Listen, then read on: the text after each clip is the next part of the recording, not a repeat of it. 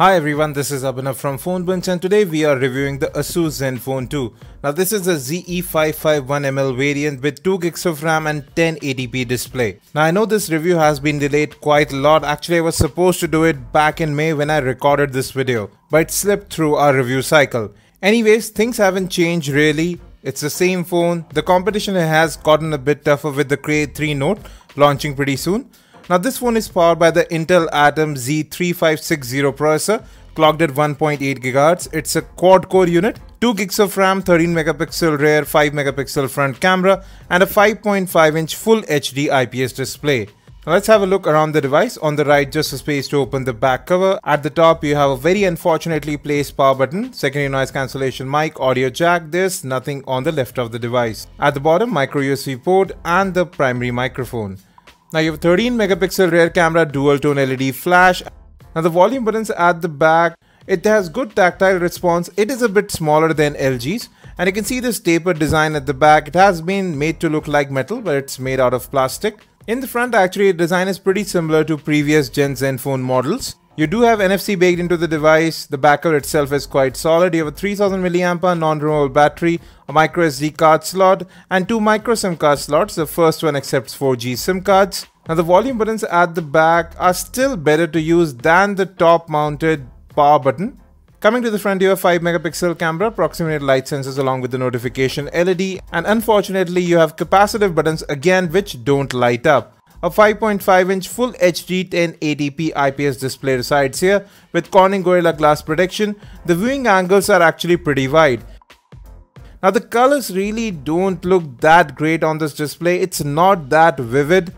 Moreover, it's really not that bright, so sunlight legibility is actually not that great over here.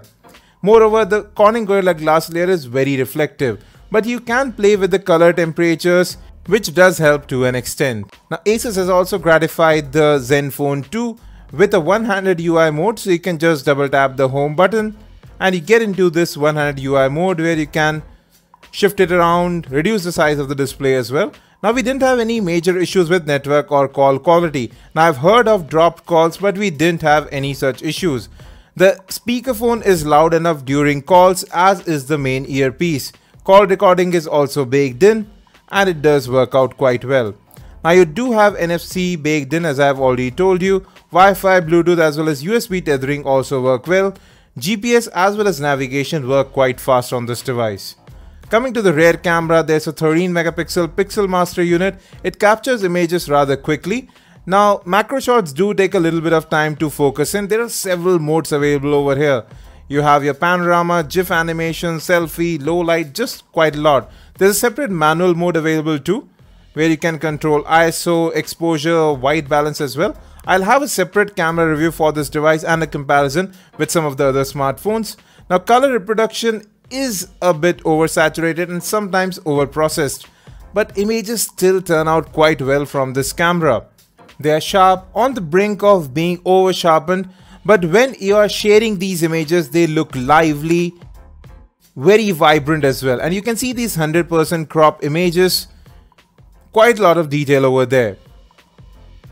Even distant shots do turn out well. Color reproduction generally is pretty good. You can also play around with the manual mode and get pretty good looking images.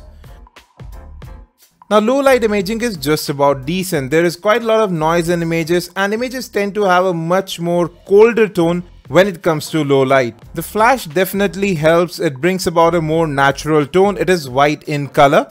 I can see the low light mode in action on the right, but you have to have very steady hands to get a clear shot. Now, as I said, the flash does help. It doesn't overexpose images. The front facing camera too takes decent shots, but it's really not as good as the Mi 4i. Now you can record 1080p videos with the rear camera and video quality generally turns out quite well. Have a listen to the audio.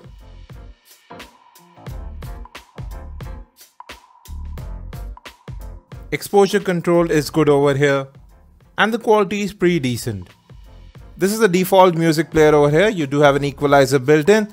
Now speakerphone is really not that loud, but still it gets the job done.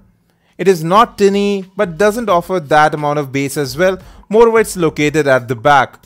You do have FM radio built into the device as well. It works well. I haven't had any issues with network reception. FM recording is not available. Now video playback is again very smooth on the device. You can see it right here. We are playing a 1080p video. No lag whatsoever. You can move around the video very quickly. No ghosting or freezing. Actually, the performance of the device is very good. There's no lag, no stutter anywhere in the UI or while doing multitasking. Now we are playing a video over YouTube. It's our unboxing of the LG G4. And you can again see streaming video plays quite well. We were playing in 1080p. Coming to software, this phone is running Asus Zen UI on top of Android 5.0 Lollipop. And the performance is very smooth over here.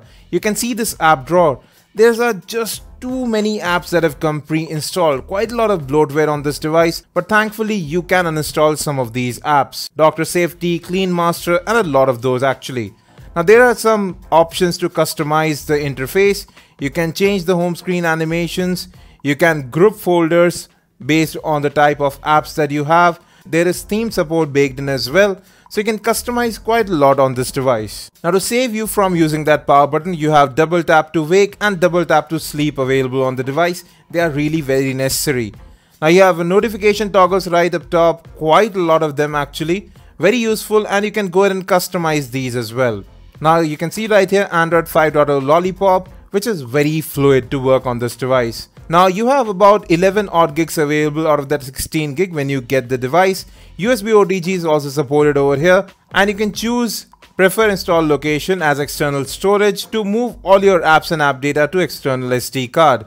And you can see we have quite a lot of free RAM available, but there are plenty of apps running in the background. Multitasking was no issue for this device. It doesn't kill apps quickly. Moreover, screen binning is also available over here. You do have multiple user accounts available too.